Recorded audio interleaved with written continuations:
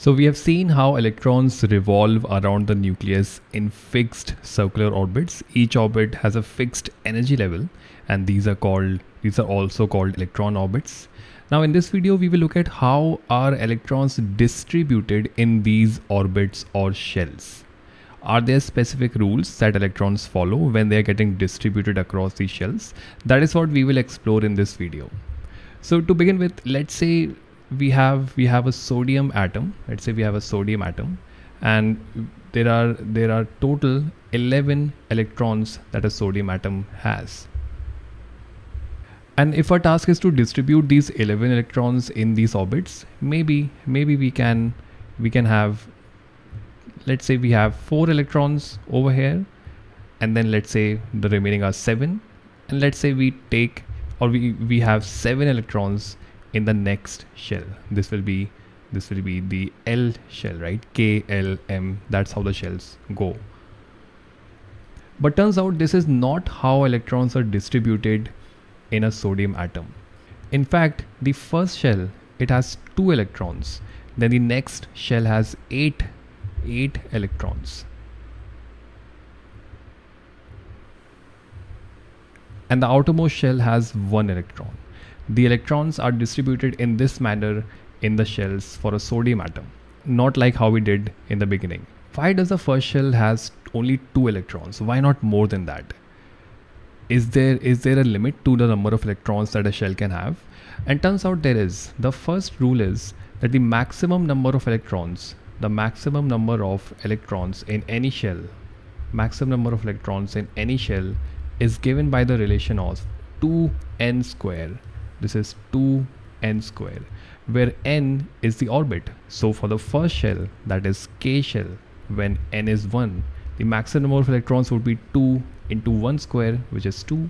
For the next shell, that is L, this is n equals to 2. This is the second shell. For this one, the maximum number of electrons that this shell can have is 8. For the next one, that is M, the maximum number that it can have is 3 square is 9 into 2, that is 18, so on and so forth. So now when we have a look at this setup, this makes sense, right? Because the first shell can have maximum 2 electrons, so there are 2 electrons. The second shell can have a maximum of 8, and we have 8 electrons in L shell. And the last one only has 1 because there is only 1 electron remaining. But now let's take a different example. Let's take an example of calcium. So calcium atom has 20 protons and 20 electrons. Every atom is neutral, right? So 20 protons, 20 electrons. And now if we distribute the electrons in the orbits, we can say that there will be 2 electrons. I'm showing electrons by crosses now. 2 electrons in the first shell, it can have 2, and 8 in the next shell, that is L. So this is 4, 5, 6, 7, 8. Now the number of electrons that remain are 10, and the third shell, M shell, n equals to 3, it can have a maximum of 18 electrons. So the number of electrons that remain are 10. Now let's say we have 10 electrons in this one. So 3, 4, 5, 6, 7, 8, 9, 10. 2, 8, 10. This is how the electrons are distributed in the shells. This is K, L, M. But turns out this is not how the electrons are distributed in a calcium atom. In fact, you have one more shell, one more shell, and then you have 8 electrons in the third shell, that is M. So again you have 8 electrons here, there's 3, 4, 5, 6, 7, 8, and then remaining you have 2 electrons. 2 electrons come in the outermost shell. This is how the electrons are distributed for a calcium atom. But the third shell can have a maximum of 18 electrons, right? Why does it have 8? This brings us to the second rule. The second rule is outermost orbit. Outermost orbit can have a maximum of 8 electrons. Outermost orbit can have a maximum of 8 electrons. And this rule is also, it also has a name. It's called an octet rule. There are some exceptions to this rule. For example, all the transition metals like zinc, copper, they don't really follow this rule. For them, the third shell can have a maximum of 18 electrons, and they do have 18 electrons in the third shell.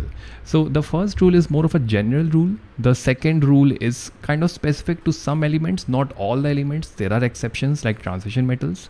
But still, for most of them, the outermost orbit can have a maximum of 8 electrons. And for our relevance at this point, we will be following the octet rule. That is, the outermost orbit should have a maximum of 8 electrons. So following this rule, the calcium atom should look like this. This is how the electrons are distributed. This is K, L, M, and N. The outermost orbit should have a maximum of 8, not more than that. And therefore, the remaining 2 electrons, they occupy the shell next to it. That is the N shell. There is one more question here. Why do we need to fill 2 electrons in the first shell? Why can't we just have 1 electron?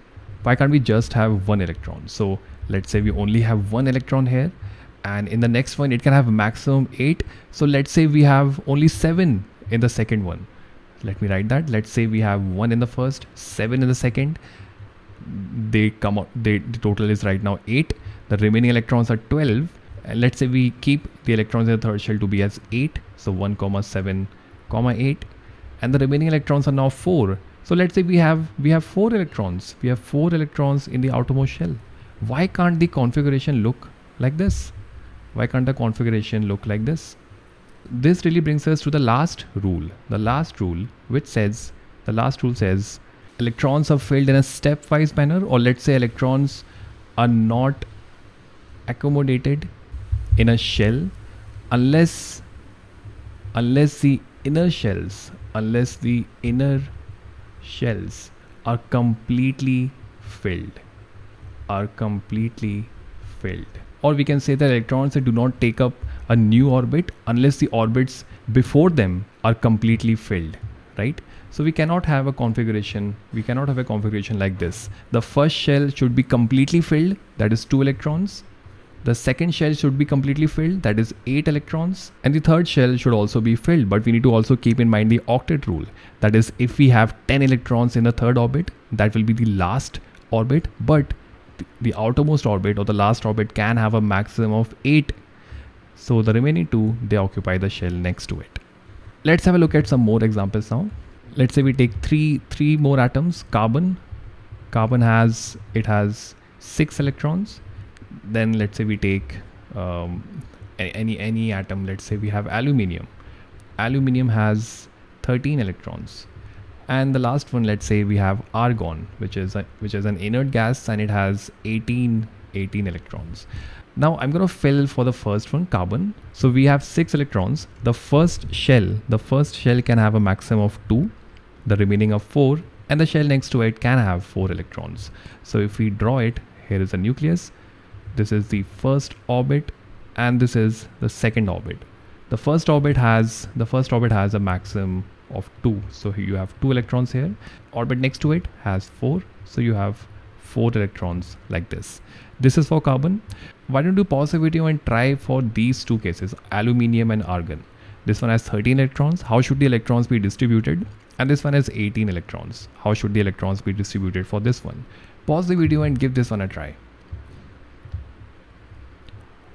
Alright, so aluminium has 13 electrons. The first shell can have a maximum of 2. The second shell can have a maximum of 8 electrons. The remaining electrons are 3. 2 plus 8, 10. Total is 13. 13 minus 10 would be 3. And 3, they occupy the last orbit.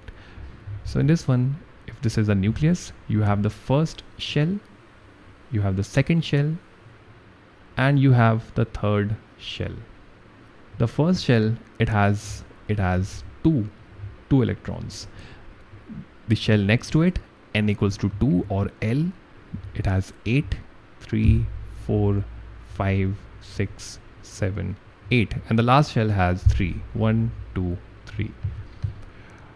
Alright, for argon, there are total 18 electrons. So the first shell can have a maximum of 2. The second shell can have a maximum of 8. Remaining are 8 more electrons. And so third shell also has a maximum of 8 electrons. And for this one, if you have the nucleus over here, This is the first shell, this is the second shell, and this is the third shell. So the first one has 2, the shell next to it has 8, so 7, 8, and the last shell also has 8.